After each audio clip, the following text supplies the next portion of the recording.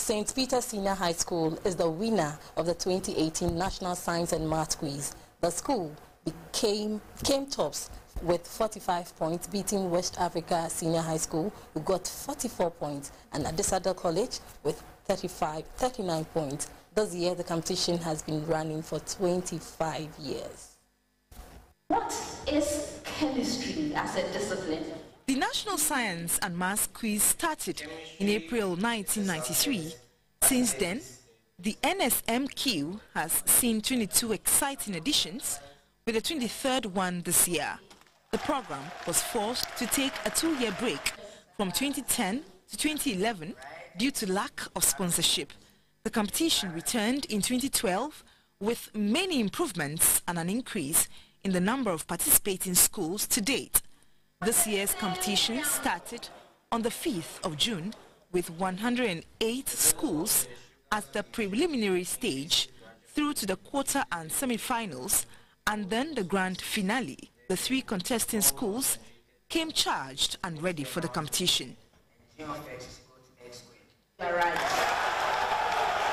And therefore the rate at which the water increases also slows down the time. Yes. Penny. F of x is equal to x squared. G of x is equal to 3x plus 4. You're right. Adisadel College, West Africa SHS, and St. Peter's SHS keenly contested for the ultimate prize. At the end of the competition, St. Peter's SHS Nkwatia carried the day with 45 points. West Africa SHS followed keenly with 44 points, and Adisadel College with 39 points. After the competition, schools that participated at the semi-final stage were awarded with 5,000 Ghana cedis each.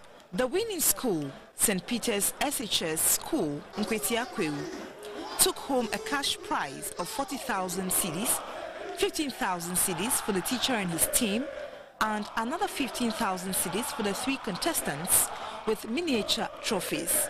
West Africa SHS had 30,000 cedis, 10,000 for the teacher and his team, and 10,000 for the contestants.